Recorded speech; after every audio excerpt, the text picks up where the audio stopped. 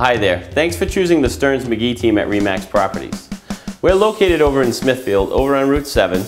We specialize in residential, commercial real estate, mostly Northern Rhode Island and bordering Mass towns, but we can buy or sell anything in Massachusetts or Rhode Island, so you can use us for anything if you'd like.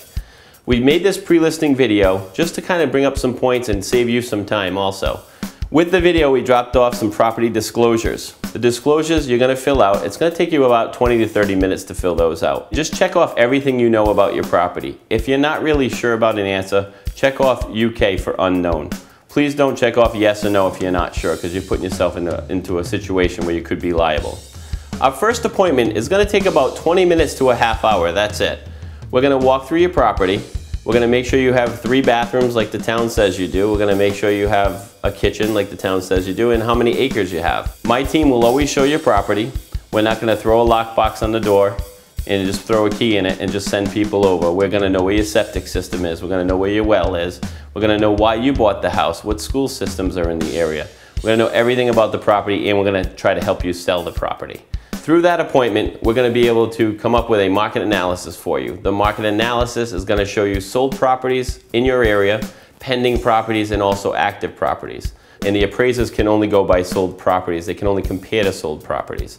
We have to make sure, with all the way the banks are these days, that we price it appropriately, because the last thing we want is to not get the house appraised for what it's valued at. I just want to talk to you a little bit about marketing and advertising. 92% of what we get comes out of the internet. And that's where we spend most of our advertising dollars. Realtor.com is one of our biggest sites that we have. We have featured listings. We can add more photos and things like that.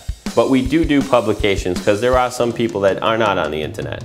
It's about 8%. But with that 8%, we use the real estate book. That's that little colored book that you find in the lobbies of restaurants and banks. Also, the Valley Breeze we use, the Bargain Buyer, the Providence Journal, locally the Woonsocket Call. We're going to let you know every single time we advertise your property. You're going to get a phone call at least once a week communicating what we're advertising and when. Lastly, one thing you want to remember also is to save some time is probably go cut a key. A lot of people don't have spare keys to their house, so we're going to need one to show your property. Thanks for taking the time to watch this video.